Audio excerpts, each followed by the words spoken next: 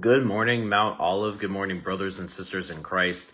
We hope that God has blessed you this awesome Thursday, and we know that God is giving north central Wisconsin, he's giving us the rain and, last little minute bits of snow. And so we just pray that you are finding joy, you're finding peace, strength, and comfort during this time. And so we just want to thank you for tuning in to this devotion. This is kind of a free text week, so we've been hopping all over the place in Scripture. So what we are going to be in today, we are going to be in the book of 1 Thessalonians, and we are going to be in chapter 4. So if you have your Bibles with you, you can go ahead and turn to 1 Thessalonians chapter 4. This text talks a lot about when Jesus Christ comes back. So we know that the first time he came to this world, he came in humility. He was born of the Virgin Mary, his mom, and we know that when he came, not everybody knew who he was. To the world, he was just another baby born. He was just a baby that was born in Bethlehem. But Scripture tells us that when Jesus comes back, right, for his second coming, everybody's going to know who this is. Everybody's going to know it's Jesus, and Scripture says that regardless of belief status, every knee will bow and acknowledge Jesus as Lord.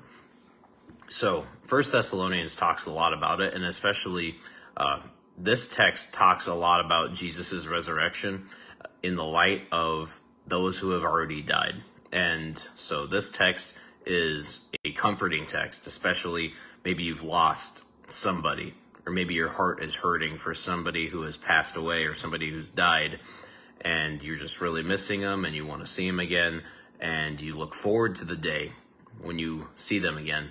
Paul, inspired by the Holy Spirit, has good words for us this day. So 1 Thessalonians chapter 4, we are going to start at verse 13. Here we go.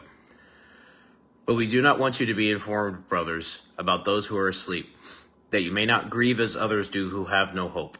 For since we believe that Jesus died and rose again, even so through Jesus, God will bring with him those who have fallen asleep. Right off the bat, what I love about this 1 Thessalonians letter, the overarching theme of 1 Thessalonians, it's kind of like a hype letter. It's a really big letter of encouragement. This church, they're doing a lot of things really, really well. They're a small church, but Paul says, hey, I've heard about you. I've seen your faith. I've heard reports about the church, the people, the congregation, and just want to say, keep it up. Keep doing what you're doing. Keep following Jesus. Keep following the Holy Spirit's work.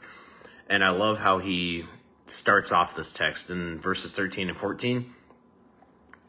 He sets Christian grief apart. That's what he does.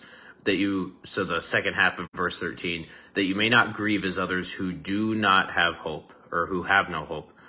We grieve differently than the rest of the world. We still grieve. There's still things in our lives, or maybe there's people in our lives who we miss greatly every single day, and we just cannot wait to see them again. But in the meantime, our hearts are heavy, our hearts are sad, because we miss them. And Paul says that grief is okay. We just don't grieve the way the rest of the world does. We grieve with a sure and certain hope. Verse 15. For this we declare to you by a word from the Lord, that we who are alive, who are left until the coming of the Lord, will not precede those who have fallen asleep.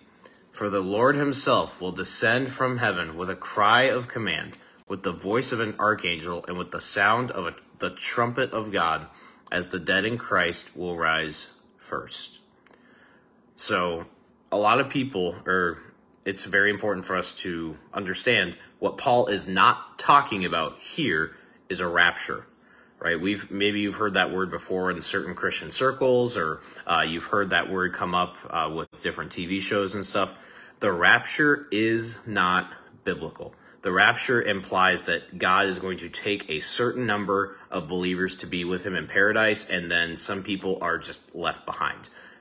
God never says that. Scripture doesn't say that. Definitely encourage you to walk through the book of Revelation and read that for yourselves. We don't read Revelation literally. We read it metaphorically, so to speak, because we know that God uses a lot of imagery in that book.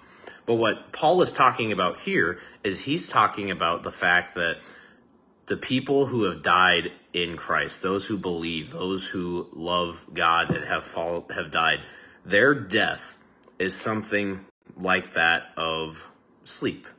It's something like that they have fallen asleep, and that we know that sleep is temporary.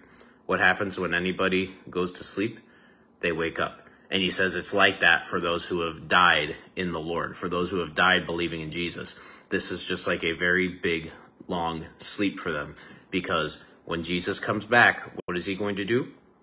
He's going to open their eyes, and they will wake up, and they will rise with Christ. And we get to see those who have fallen asleep again. He's saying that will happen first. So let's keep on going through our text. Verse 17. Then we who are alive, who are left, will be caught up together with them in the clouds to meet the Lord in the air, and so we will always be with the Lord. Therefore, encourage one another with these words. I love verse 16 because it's a promise that Jesus himself is coming back. For the Lord himself, Jesus, will descend from heaven with a cry of command. So what's he going to do? The entire world, all of creation is going to know that this is Jesus, that he is coming back. And how? Because there's going to be something with the voice of an archangel, with the voice of authority, of command, with the sound of the trumpet of God, where the entire world, all of creation is going to be aware. They're going to hear its sound. They're going to hear things happening. And what are we also going to see? The dead will rise. The dead in Christ will rise first. And this text brings me personally a lot of comfort because, kind of as I said a little bit ago, this text brings me a lot of comfort, especially for those who in my life have died. And maybe you have that person, or you have people in your life who have died. People who you wish more than anything you want to see them again. That maybe they just weigh heavy on your heart, and you're like, man, I really miss so-and-so. Maybe it's a parent, maybe it's a child, maybe it's a spouse that you were married to for a number of years, maybe it's a high school friend. Whoever it is in your life that you're missing, God promises a resurrection. God promises that you are going to see this person again, that the dead will rise, that when the dead rise, we know that Jesus Christ is back. We know that he's back, and we also know his plan. Right? As Paul says in verse 17, we who are left will be caught up together with them in the clouds to meet the Lord in the air, so we will always be with the Lord. When Jesus comes back, it's not to do earthly ministry round 2. We know that when Jesus comes back, he's going to remake everything brand new, a new heaven, a new earth, that he's going to raise the dead. He's going to promise that sure and certain resurrection to the dead first. He's going to give us our own resurrection where we get perfect bodies, where we are sinless, we are blameless, we are without fault, spot, or blemish. That is the promised resurrection that Jesus has for all of us, for those who believe in him. And that's why it's so important for us to bring the message of the gospel to any and everybody we possibly meet. That this is the greatest news that anybody could ever hope to have, and that those who believe in Jesus, this is what they get.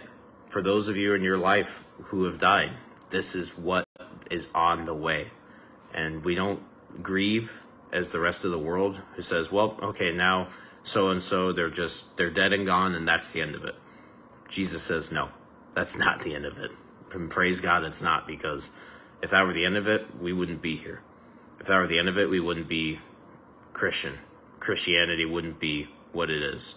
And it's a movement that has transcended time and has left its forever footprint on history. And we get to be a part of those footprints. We get to be a part of the greatest movement in the history of time. And that is to reach out and engage other people and spread the word of Jesus to any and everybody we possibly can. So that way we can all have the sure and certain life, the sure and certain resurrection.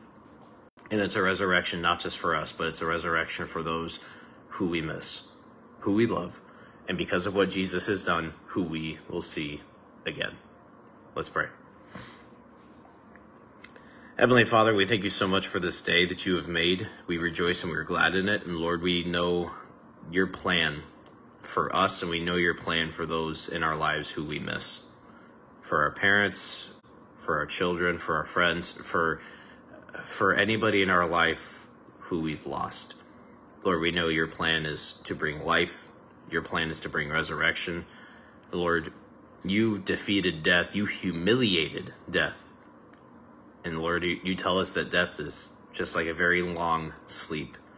And we know that when you come back, anybody who has fallen asleep in you is going to wake up, and they're going to wake up perfect and blameless.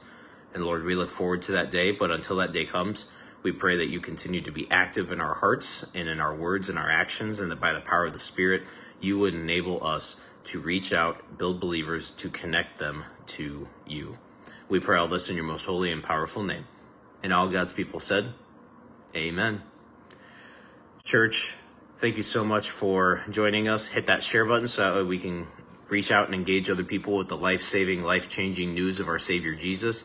We just pray God's blessings upon you today. We've got worship tonight, so we definitely invite you to join us at 6:30 tonight for Thursday worship. Other than that, we look forward to seeing you tomorrow for our next devotion. So y'all take care and have a great rest of your Thursday. Bye-bye.